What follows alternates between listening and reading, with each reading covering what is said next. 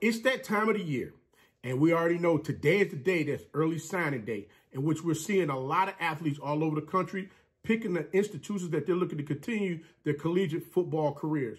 And in this instance, this young man here is looking to bring his talents to a program that he's going to be able to get out there and compete, show up and show out to let everybody know, hey, listen, he's here to play some ball.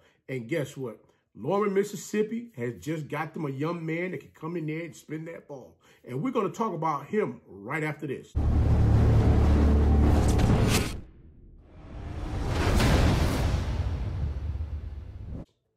You know it's your favorite coach back at it again. 10 toes down, about to tell you how it all went down. This is Tomorrow Leader Sports Network with your host, Coach Walker. If you're new to the channel, please like, share, subscribe. Hit that notification bell so you can get all upcoming videos. For all my leaders out there, welcome back. Y'all know the drill. Y'all know the routine. If you haven't done so already, please like, comment, and share these videos. And tap in the freedom to tell them to come on in. There's no positive vibes. We're just having a good time talking about HBCU sports. And don't forget, you can follow us on all social media platforms. The links are listed down below in the description. So without further ado, we're going to go ahead and get on in this thing, get straight to it. Because I know you're like, Coach, what you got going on over there? Well, y'all already know it's early signing day. And a lot of these athletes, they're saying, hey, listen, I want to go ahead and get this out of the way. I've made my decision on where I want to go. And you know, early signing day is kicked off with a bang because there's some young men right now that's signing with HBCUs that's looking to come in and make a difference right away. And I'm going to tell you right now, Coach McNair just landed another athlete in the Braves football program that can spin it. Former Max Prep All-American, Rivals Illinois Player of the Year. Who am I talking about? None other than former four-star recruit from East St. Louis High School in St. Louis, Missouri, who just transferred in from Missouri University to Brave Nation.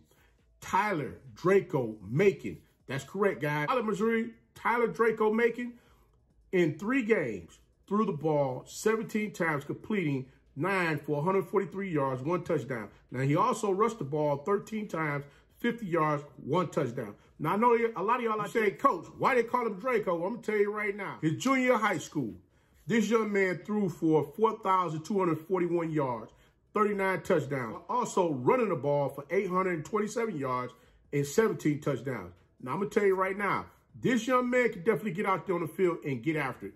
Yes, I know he played over Missouri, in which, you know, the stats doesn't really, you know, jump out at you on the screen. But looking at what this young man could do out there on the field, this new addition to the Braves quarterback room is going to be something else to see. Because remember, you had Aaron Allen, who transferred in last season from Louisiana Tech, who I believe he got injured during the season, and he was out the last couple of games of the season, in which you had none other than Mr. Trey Lawrence come in and take over for the last 4. Now, seeing all 3 of these young men get out there and compete to see who's going to lead that team come next year is going to be something to watch, boy. Spring football is going to be a beautiful thing. But I'm going to tell you right now, glad to see that Coach McNair went out there, got another quarterback. Tyler Macon is now going to become a part of the Alcorn State football program. And like I said, definitely going to be great competition out there. Congratulations, Brave fans, on the latest latest signee to Alcorn State University. Definitely going to be looking forward to seeing some games in Lorman come next season. And can't wait to see you guys get out there and put on for the Braves fan base. But until next time, be the one and lead.